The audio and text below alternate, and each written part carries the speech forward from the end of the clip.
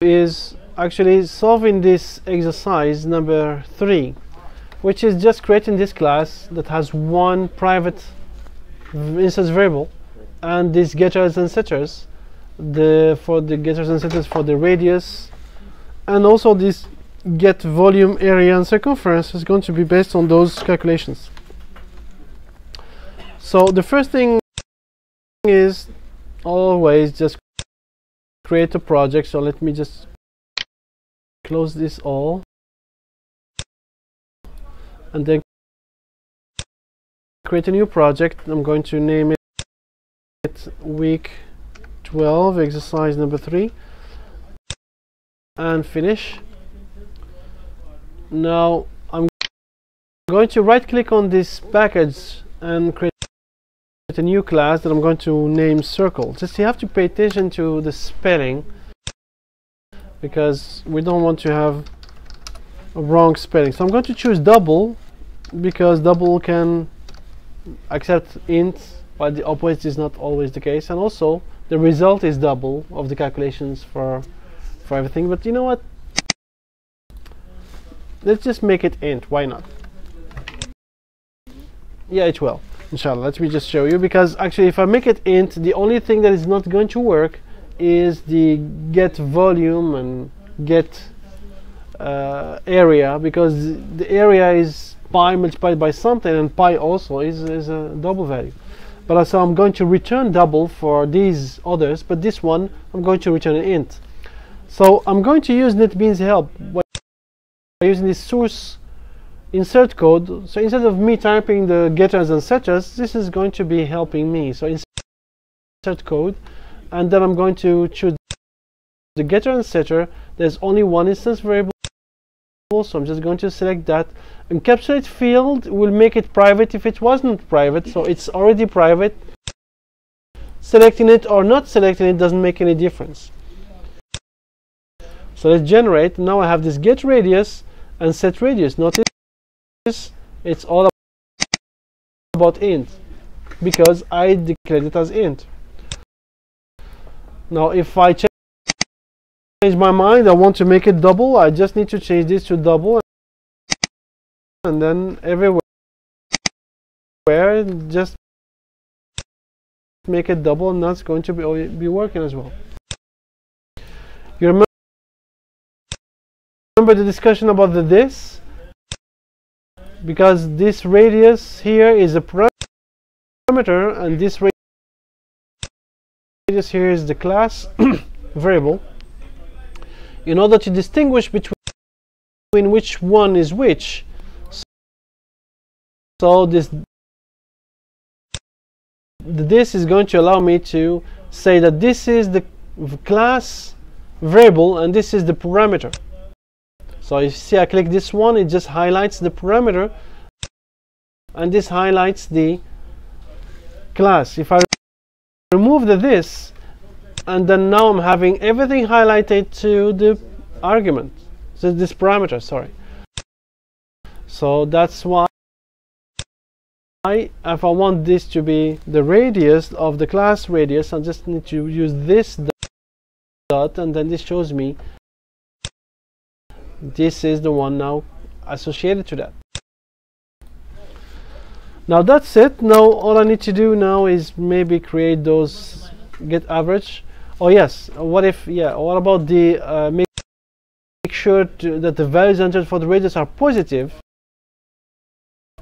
Well, I'm going to do something about them. So let's, in here, I'm not going to be allowing this to happen. What I'm going to do, for example, is something like this. If I'm just going to show you something different. So if the radius, now if I'm not using this, the radius is going to be the one that is given as the parameter. This is the parameter. If this is negative, I'm just going to make this.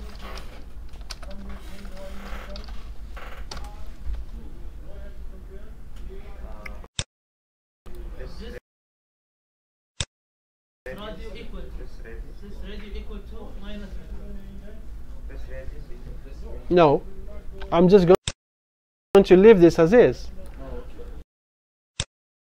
And then before doing that, now this radius, imagine that the user when I say the user, the one is going to use my class is here. This is what I'm going to use the circle. Let's call it circle is equal new circle. Notice that the capital letter makes a big difference. Now this is just a variable, while this is the class. This is the name of the class of my object. So now this circle dot is going to allow me to set the radius, and imagine I put -5. So now this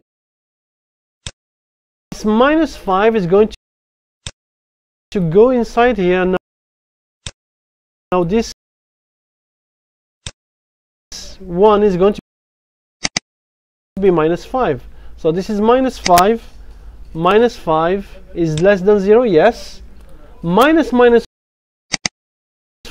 becomes 5. What am I putting with this 5? Inside the radius, which is this parameter, and then now this is 5. I put 5 inside the class.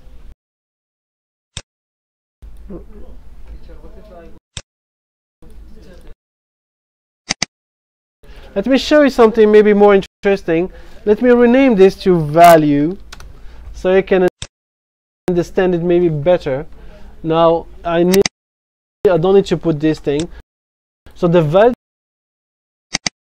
that was given to me by the user, if the value is less than 0, make the value negative, or you know, I can just do something like this, equal value multiplied by -1. That's the same thing, right? So, or maybe like do it like this.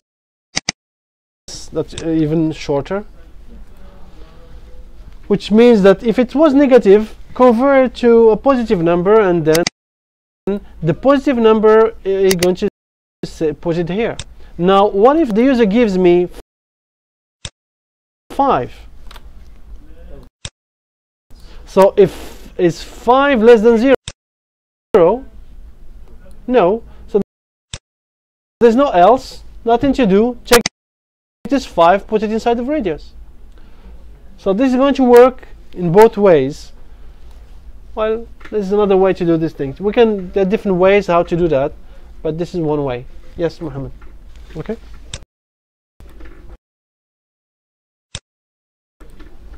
So that's how we do this verification. Yes. If I write else and put this radius equal value inside the, if you put the else and then you put what? Radius the radius equal value. Well, yes. Did here? Okay, now if you did here, now this is going to be put the value to be, for example, if the user gives you -5, this -5 is going to make this true. So I get inside, and then I flip -5 to become 5, and what I do with it? Nothing. So I need to do something with it. Maybe I could do something like this, then yes. But something that you do in the if and the else at the same time, which means that, well, you do it all the way. In all cases you're going to be doing it, so it's better to just remove then this else and just do it anyways. So this is going to always happen. If this is true, you're going to get inside, and then you're going to do this. If this is false, don't go inside and do this. So that's the same result.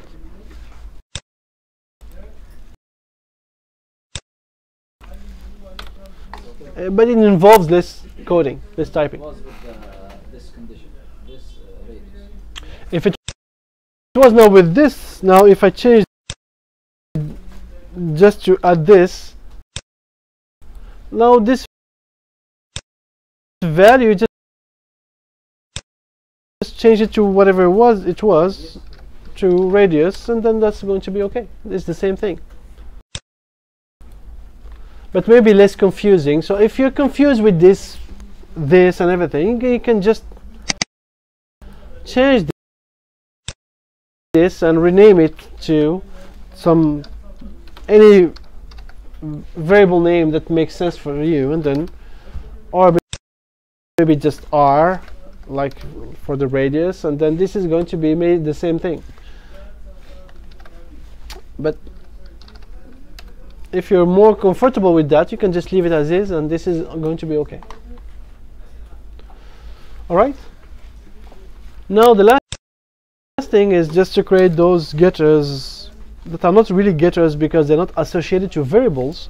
I'm just going to make this get volume, so public double get volume, and I'm going to show you something nice.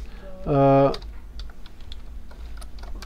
this is going to be returning, we said like the volume is 4 divided by 3 multiplied by pi multiplied by r cube. So I can just put this divided by 3. Don't forget int by int is going to be a problem. So yes, I need to make one of them to be a double, so I don't have this to be an int by int. And then I'm multiplying this by 3.14, and I multiply this by radius 3 times. Well, there's a better way. I'm going to show you this one. So this is okay. Or as you mentioned, maybe take this, put it inside of a variable, and then make it to some kind of result, and then you do the calculation, and then you just return the result, which is basically the same thing, right? But since it's the same thing, let's not declare it and keep it like this. First of all, let me show you something. Instead of 3.14, I can use the pi, the mathematical pi, by just doing something like this. This math, there's a class called math that I can use, math dot, and you can see pi is there. If I choose pi, it's going to give me this pi number, which is more accurate than 3.14, so I can just use this one. The second thing is that this math class is quite convenient because it will allow me to have this kind of power, something power of the power of something else. But I'm going just to take this and say that this is going to be math.pow, and the power takes 2 parameters, which means I take the radius and I would like it to be cube at the power 3, which is, this means that the radius at the power 3 is going to be calculated here, and this is a method that is going to be returning something that is going to be the result of radius multiplied by itself 3 times. And then this is going to give me just the pi, which is the long version of it, and that would be a more accurate calculation of the volume.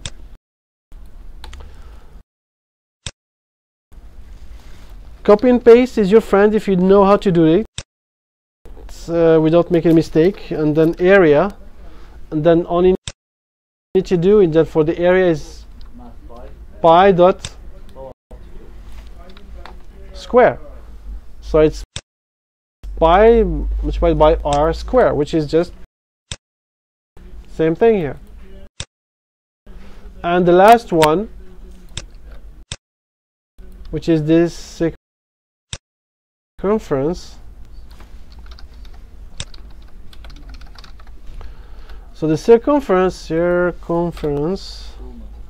is just 2 multiplied by pi multiplied by the radius. I don't need to do this. So just when you do the copy and paste, just be careful that you don't mess things up. And here we have now our class. If I'd like to use that class, I can just set the radius to be something, and then I can display the radius. I can display that. Okay, let's just see the radius, and I can see the circle dot get radius, and then maybe do some copy and pasting so I can display the volume. Okay, which is now get volume. Notice that I'm using just one letter to make it distinct from the others, and control space is going to complete the rest. So area, and then just select the R, and then the rest, and type A and control space, and the last one is circumference, and just get type, and then I'm selecting this thing, type C, and then control space, and I need to press the enter because there were two options. Now if I run this thing, now this is the volume, the area, and the circumference. If I would like to see some kind of more interesting, more easy to understand, this is 2 times pi, this is pi, because 1 square doesn't make any difference, and this is, well, you have to trust the computer or make it the calculations yourself. This is 4 divided by 3 multiplied by pi, because 1 cube is just 1, doesn't make any change. So anyways, that's how we can build the class that has some getters and setters. And by the way, those getters and setters, they have sometimes other names. Getters are also called accessors.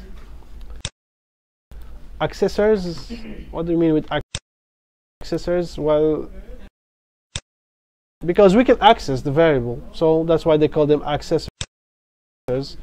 And let me just show you something somewhere.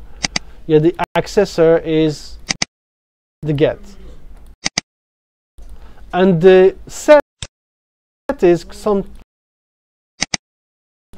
referred to mutator, which is kind of mutator because it mutates, it changes, so you can change the value. It's kind of, yeah, I prefer get set and getters, setters, but just you have to know that accessors and mutators, these are getters and setters.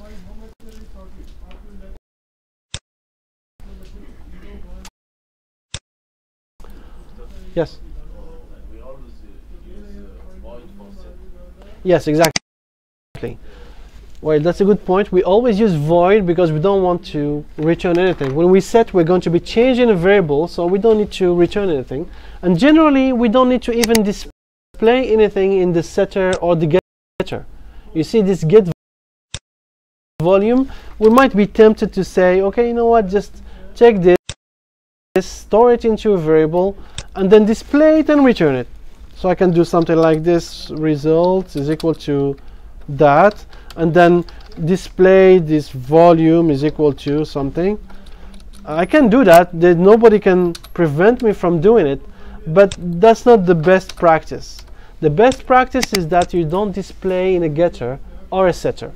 The setter just sets a variable, so that's it. Let it do its job. Don't combine things together. If you want to display, well, there's a getter that you can use, so I can display something like that. So I can display the way I want it to be displayed. So just, that's the general practice. We don't put any kind of displaying inside those getters and setters. You could if you want to, but again, we're talking about how to program efficiently, not how to program, because you know now how to program. All right?